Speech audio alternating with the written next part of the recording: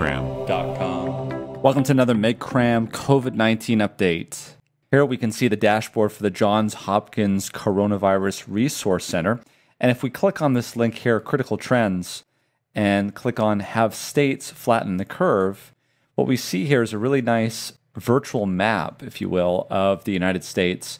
And you can see where the hot spots are. Here, currently Arizona. If we click on that, we can see here the graph, and you can see how serious this is here in Arizona. And the way to look at this is to see whether or not cases over a 2-week period of time are going down or going up. And if they are going up, you can see an orange hue to it. If they're going down, you'll see a green hue to it. We'll take a look at some of these here. If we go back out here, we can see some of the states that are actually improving. We can look at, for instance, New York. You can see very nicely that the number of cases have been decreasing here for the last couple of weeks. If we go to Massachusetts, next door, we also see a similar pattern. If we go to Florida, we can see that cases are increasing there. And the other two hotspots are California, where we can see that cases are dramatically increasing. And I'm too keenly aware of that. But we can also see that here in Idaho, where cases have started to increase. And if we look at Texas as well, we can see here that cases are also increasing pretty dramatically.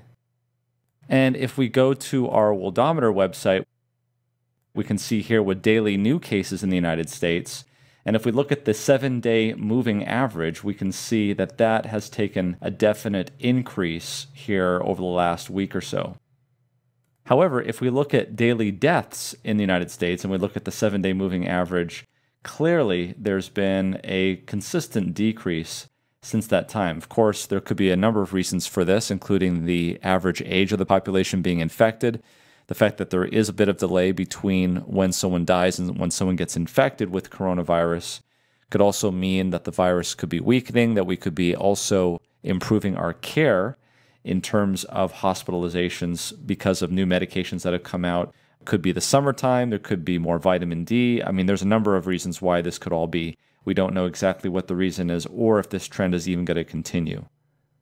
The other thing that you can do back on the Johns Hopkins Coronavirus Resource Center homepage is go to testing here at the top. And under the testing, you can click on a particular state. And you can see here different graphs. We can see about in terms of new cases. And we look at the 7-day average. If it's green, it's coming down. If it's orange, it's going up.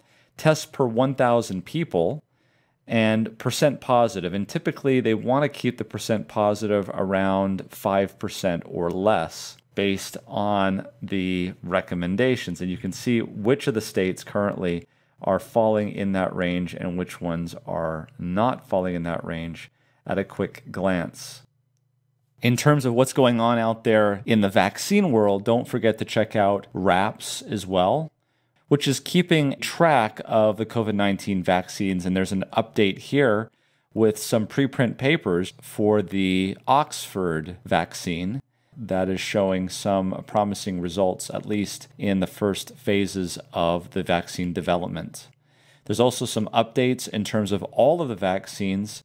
As you can see here, they update June 25th to include new information about the following companies. So this has been an interesting week for treatment in the COVID patient. It's been about the 4th straight week that I've been in the COVID unit, and I've been able to see treatment recommendations being used for patients, being able to implement in real time the recommendations of steroids. I think it's too early to tell whether or not it works. Of course, anecdotal evidence is pretty weak.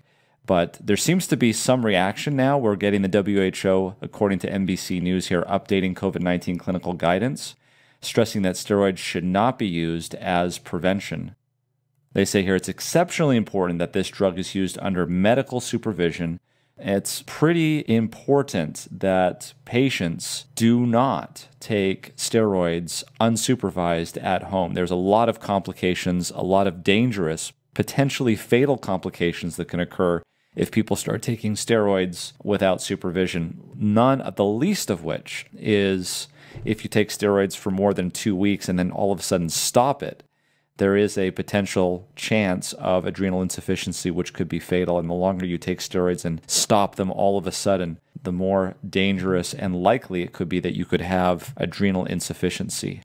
This is not to mention the side effects that occur with long-term steroid use, such as osteoporosis, erosion of the stomach lining, diabetes, thinning of the skin, cataracts, etc., etc. So really, what we're talking about here is supervised use in the hospital, typically for no more than 10 days, to help patients with COVID-19 who are hypoxemic or on the ventilator. Again, we wait for the peer-reviewed article, which will probably appear in a major publication here in the next few weeks. We did give you the link in the last update to the preprint released from the recovery trial in the UK, out of Oxford. And I did want to thank one of our viewers for passing along this information to us.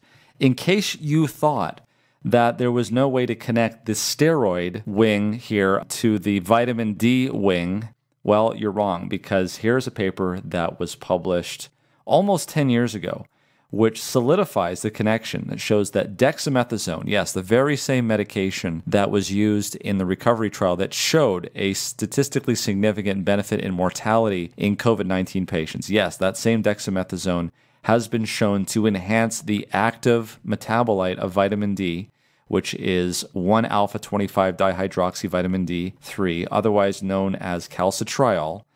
It does enhance its activity by increasing the transcription of the vitamin D receptor. So the receptor that accepts that vitamin D, usually inside the cell that goes into the nucleus that causes transcription of other factors, has been shown to be increased by dexamethasone. Just to warn you, this is a very, very technical paper. If you want to look at it, it is published in the Journal of Biological Chemistry, and it is not light reading in the least. They do prove the point pretty effectively that dexamethasone regulates the vitamin D receptor at the transcriptional level, and it does increase it. Now, whether or not this is associative or whether or not this is any relation to why there is an association with patients with COVID-19 and vitamin D levels, and the fact that this very same medication, dexamethasone, improves survival, we don't know that at this point, but it is certainly interesting and is certainly a dot that needs to be put on the paper to see whether it gets connected at some point down the line. Of course, there are other groups that are also looking at vitamin C. There's Paul Merrick's group out of Eastern Virginia, and the Math Plus protocol, which I think has merit. And of course, that raises a bunch of other questions that we could ask about a bunch of other protocols and things of that nature. So, interesting week as we wrap up. Wanted to remind you that we are still planning on doing a live session on Sunday evening, 6 o'clock Pacific time. We've got some interesting articles to cover next week.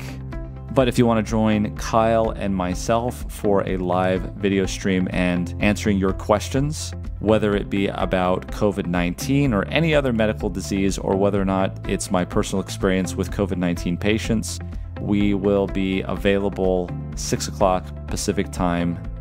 Until then, please come and see us at medcram.com for clear explanations on over 60 different medical topics. Thanks for joining us.